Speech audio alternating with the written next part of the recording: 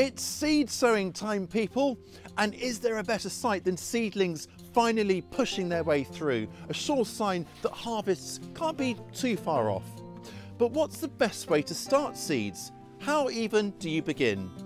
Hi, I'm Ben, and today we're going to sow some seeds together, talk through the best ways of encouraging them to germinate, work out what to do with them once they have, and expose a few very common mistakes we often make without even realising it. So grab your seeds and let's go. Let's start with our seed starting mix. Let me show you what we've got. So when sowing your seeds, you've got two options. In most cases, especially for larger seeds, you can use an all-purpose, general purpose or multi-purpose potting mix. This is some example here. It's got a nice crumbly texture, it's moisture retentive, but it doesn't get too saturated and wet. It drains well. For finer seeds though, and to guarantee perfect germination, you might like to use a seed starting mix. The differences are that it's got a slightly finer particle size, more in scale with the seeds. The other thing is, it's a lot lower in nutrients. Seeds don't need any nutrients at all to germinate. The seed itself is full of nutrients. So you want a low nutrient mix to help it germinate. That works just fine. So you can decide what to use and experiment a bit, but I'd say if you want to err on the cautious side, use the seed starting mix, and for smaller seeds, but for bigger seeds like say squash and beans, an all-purpose mix is absolutely fine. Whatever potting mix you use, do make sure it's peat-free. Extracting peat releases carbon and it destroys natural habitat. Now when it comes to sowing your seeds, you've got two options. You can use pots or seed flats or seed trays like these, or plug trays, also known as module trays like these. So what's the difference? Well, pots are more space efficient. Imagine you're growing these on a warm windowsill. It takes up a lot less room than several of these plug trays. It also means there's less wasted seed because every single seedling that germinates can be transferred into its own plug tray once it's germinated. Plug trays, on the other hand, mean there's less transferring of seedlings. You can simply sow direct into the plug trays and then either grow them on as a cluster or thin them out to leave one seedling per plug. It means that the seedling will spend all its life in the plug tray until it's time to plant them out. Or you might need to pot them on if the roots do fill the plug before it's time to plant them out. There is a little bit more wastage with growing in plugs because obviously you'll be thinning the seedlings. So that's the main difference. We don't want to get too far ahead of ourselves when we're sowing. We want to sow at the correct time. Sow too early and plants will be too big before it's time to go outside. But sow too late and there won't be enough of the growing season for the plants to mature before the end of it. If you're unsure, often the seed packets usually give a really good indication as to when to sow. Our garden planner can also help. It uses data from your nearest weather station to calculate the exact planting and sowing dates for crops in your plan. The blue bars here indicate the best time for sowing indoors, while the green bars indicate the best time for sowing or planting outdoors. Great, so let's finally get on and sow some seeds. I'll be sowing into a pot and also into plug trays. It's very easy to do, but hopefully you might glean a few tips along the way. So the first thing is to fill our pot here right up to the top. Don't worry about overfilling it.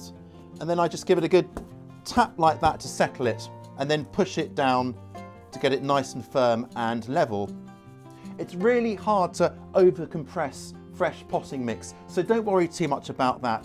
Seedling roots need plenty of matter to get their roots into, so it's better to slightly over firm than under firm. Right, we're ready to sow now. Get my seeds and then sow them over the top. Now, in most cases you'll get, if it's fresh seed, like 80 to 90% germination. So think of each seed as forming its own seedling and try not to over sow. It's really best if you can keep the seeds nice and spaced apart. Now any excess seed, if you're putting it back into the packet, do that over the pot or plug tray you've just sown. That way if any seeds escape and drop, they'll fall into the pot you've sown rather than into the potting mix elsewhere and having random seedlings then pop up. Now to cover our seeds. Most seeds need to be covered to about twice the depth of their actual width. So that is very, very little in most cases, about a 1/4 inch or 1/2 centimetre, say. So just very, very mere suggestion of potting mix over the top and then pat it down, and that's ready to water now. Some seeds are just a lot easier to sow into plug trays, especially like cluster sown vegetables like beets or beetroot, salad onions, and, as I'm going to be sowing here, radishes. So fill the plug tray so it's brimming over, and then again a good firm tap, add a bit more if necessary, and level it off. And then I like to make little depressions to the right depth with my fingers like that, ready for the seeds. So out they come, and I'm going to sow, just aim for about 2 or 3 seeds per cell like this. They're all sown in there, and then it's again just lightly covering them over like that. Finally, and I almost forgot myself, do label your seedlings. It's so easy to forget what you've got, especially if seedlings have very similar leaves. So be disciplined and do it. Write down the variety and the date as well. When watering your sown seeds, use a watering can fitted with a fine rose. That way you won't blast the seeds out. Just go over it, let it drain through, and then go over it again. It's really important. You want to waken the seeds up from their slumber.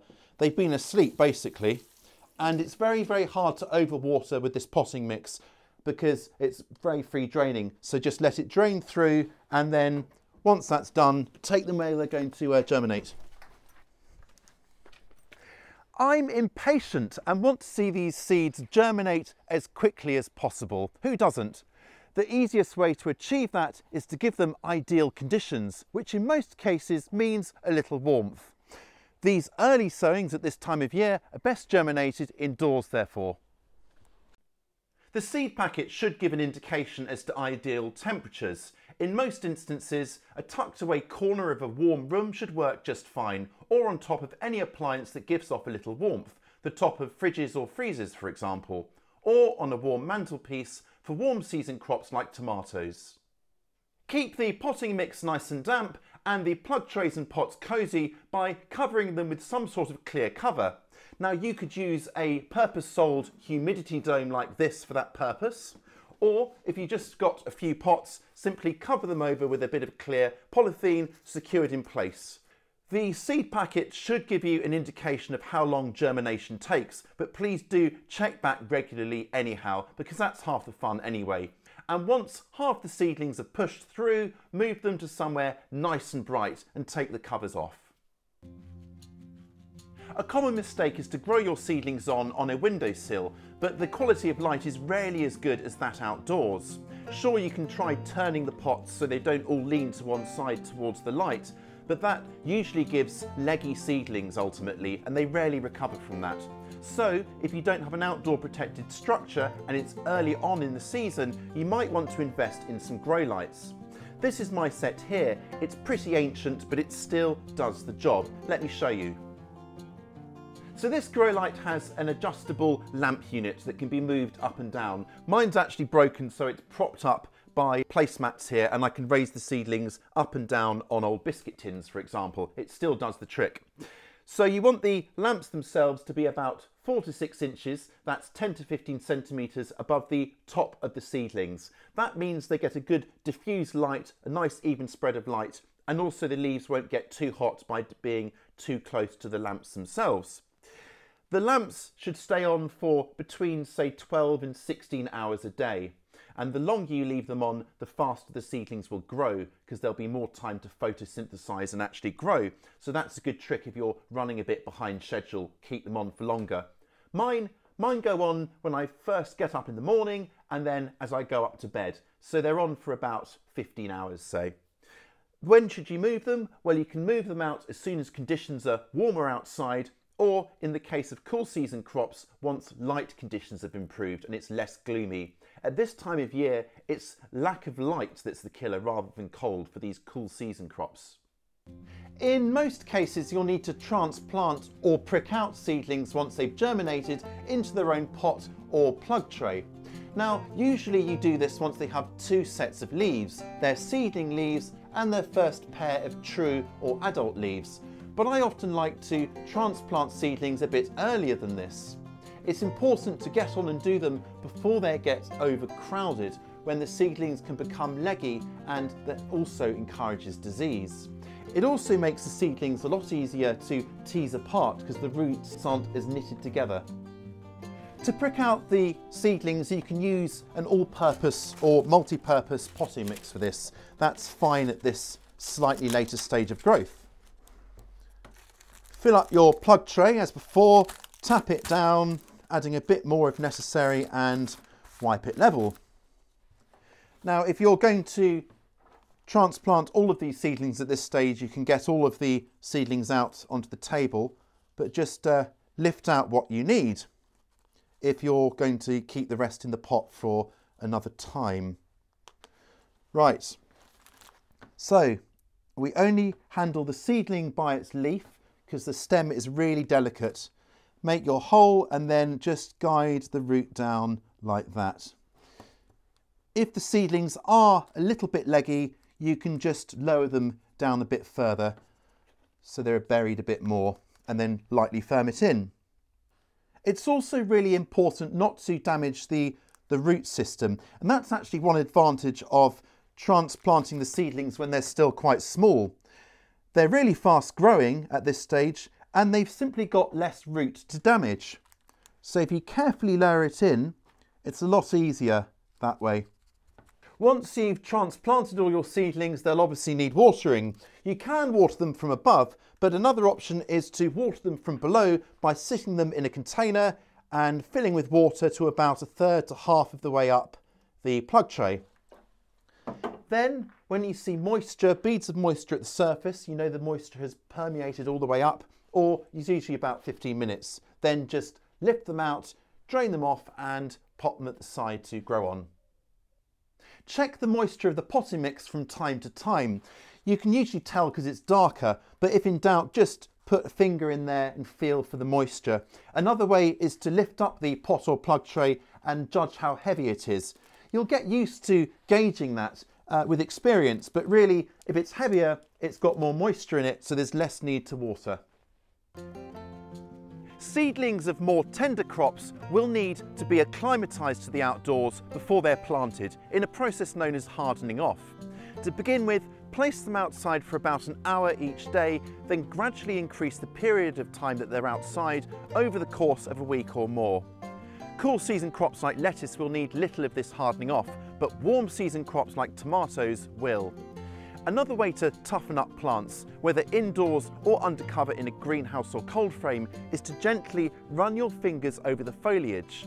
This actually mimics the wind and creates stockier, sturdier seedlings. If you're indoors, you could use a fan for this. Experienced gardeners hedge their bets. So much depends on so many variables. Is the start of the season unusually cold or warm? Will your first seedlings be snaffled by birds or slugs? So it's worth making a few sowings a few weeks apart, and it's really worth making early sowings because if they fail, well, you can always try again. And put in place pest prevention measures. That's netting or row covers for birds and slug traps for slugs. Quick growing crops such as lettuces and radishes are harvested little and often, so make small sowings in smaller batches every few weeks so you get a nice succession of crops rather than them all coming at once. That's smart planning. By following these simple tips, you'll give your seedlings the very best chance of survival and set yourself up for a great harvest to come. What do you hope to be sowing in the coming weeks? Join in the conversation down below. Over the next few months, there's some really super advice coming up for both new and seasoned gardeners alike. Tried and tested stuff, as well as light bulb moments I know that you will just love. Don't miss any of it. Subscribe and turn on those notifications. Next week, we'll be looking at a few pitfalls to avoid as a new gardener. So if you like the sound of that, do tune in. I'll catch you next time.